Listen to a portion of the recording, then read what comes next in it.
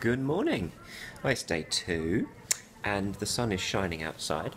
It's a lovely day and we're about to go into, well, we're about to have a little scout around, in fact, because frankly we've never been here before, so this is going to be a little bit of a nose around. Plus we have an old Verizon Wi-Fi device that we bought last year. Year before, and basically we're going to go and see if when Dave and Mel were with us. That's right, 2 years ago then, not 1 year. And yeah, so we need to see if it can be reactivated, and the nice people can do something for us. And you know, just gonna take it easy and maybe have a light breakfast, because admittedly they're both still quite full actually. After that ridiculously heavy Wendy's burger last night.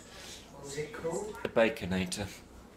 Baconator. Maybe I should have got the smaller one called Son of Baconator. I think you should have. I would have been wiser. But they wanted to supersize me as well. What size would you like? No. No. When you supersize here. Well, that wasn't supersize. That was a medium or regular size drink meal. With the drink was, and the drink was. That was a regular drink. It was that big. Yeah, but the large one is huge, even huger than that. Scary huge, actually. Although they do root beer on tap. Not on tap. Root beer from a machine, but it's still nice, just the same. And really, nowhere else in the world does root. Well, no, that's Australia has root beer. Yes. Don't lie, Darren. Other places do as well. But what I mean is, you can't get root beer like that in the UK. You can get Unless it. you have Soda Stream. Yeah. They're full of lies. Yeah. Soda Stream mix. To be fair, you can, but there you go. Anyway, I'm just trying to do my shoes up with one hand. It's not being very successful. So the guys at Verizon sorted out our MiFi without any trouble at all. We've got coverage again, which means we can upload a bit more quickly. And now we're off to find Walmart, wherever that may be. And down there, behind me then, further towards Washington is where we are. Washington. And yes, get some bits. David did tell me everything was there. So, there you are. But there are red rocks.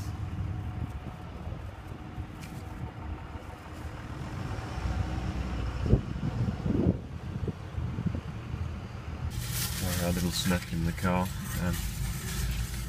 True Moo, eat one each, and some whoopie cakes, I think they're called. They look dangerous. However, and as it turns out, Walmart was just 1 block down the road. So here we are. We go to get some food and actually a cool box as well. Original.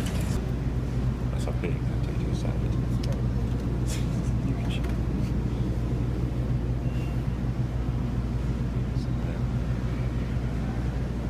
Guess that. Yeah.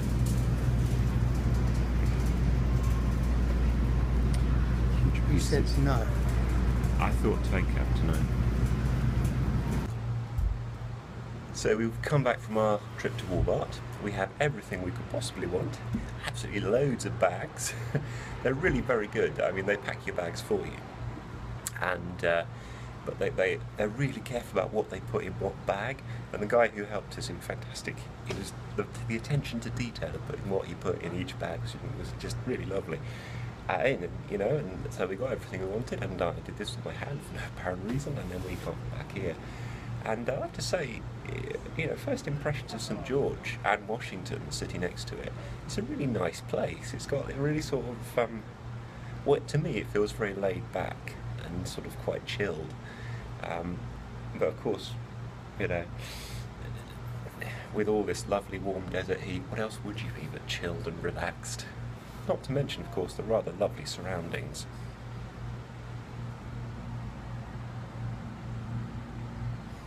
That is a really good view. to be fair, from any balcony to have in the morning or at any time of the day. Well, lunchtime, and we've found a place called Tom's Sandwiches. Tom's Deli. Tom's Deli Sandwiches, which, according to various things I've seen on the internet, is supposed to do really good sandwiches. So I guess the only way to tell is to try them. So let us go in and see. I'll go and move the car. Hello. So we went this afternoon to a place called Pioneer Park, which is located on the edge of St George, but effectively still in the city, and turned out to be quite a special place. And you get to it by driving up this quite fantastic road that's a bit sort of roller coaster like, and it goes through all of this kind of Joshua tree, sagebrush type of cliffs, basically, is precisely what they are.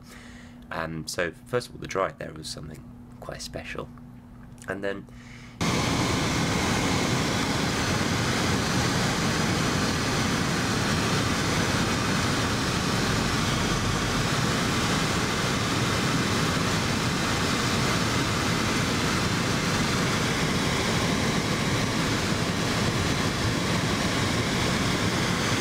when we actually get there, you're faced with big, tall sandstone cliffs that have been eroded by the weather and by the wind and by time into the most fantastic shapes. And you know, they stick out, and you can see layers in them. It's very artistic, actually. It's as though someone sort of out with a very big hand modelled them out of clay and put little holes in them here and there, full of little hiding places where little critters can go hide from the midday sun.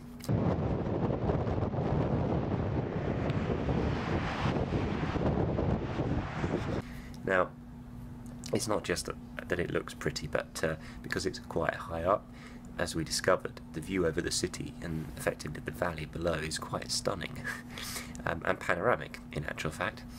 You know, you can see how the whole city, when you see it before you, is kind of dominated by the Mormon Tabernacle in the middle. It's just a really big, striking white building, and everything else is quite low and all punctuated by trees.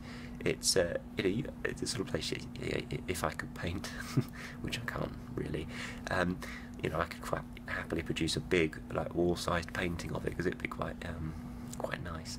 But as it is, we photograph it instead because it's a bit quicker. So yeah, one particular rocky outcrop, for want of a better word for it, I went up to the top of, and Dave's bottom, and this is the view we got of me waving from the top of this outcrop with a fantastic view.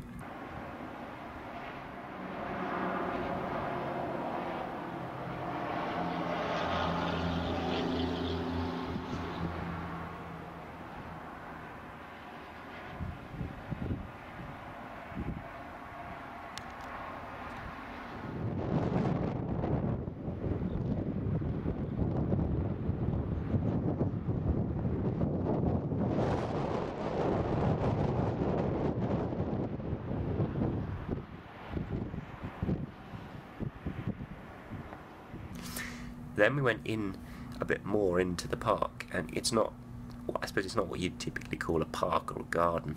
It's primarily composed of sort of very steep cliffs and valleys and things, and I guess quite good if you enjoy climbing or scrambling, as we did.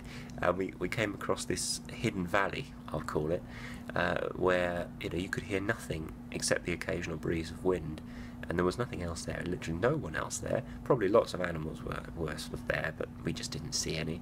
Although, I have to say, we did see prairie dogs, 2 of them I think in the end.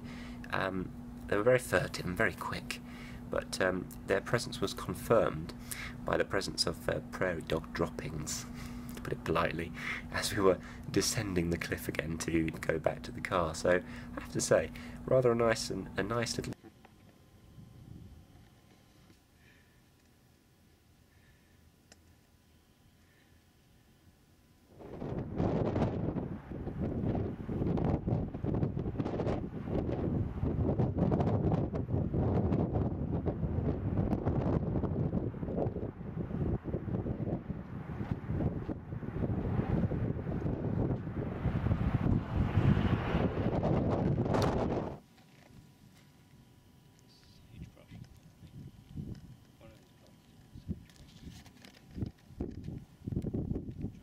surprise that was.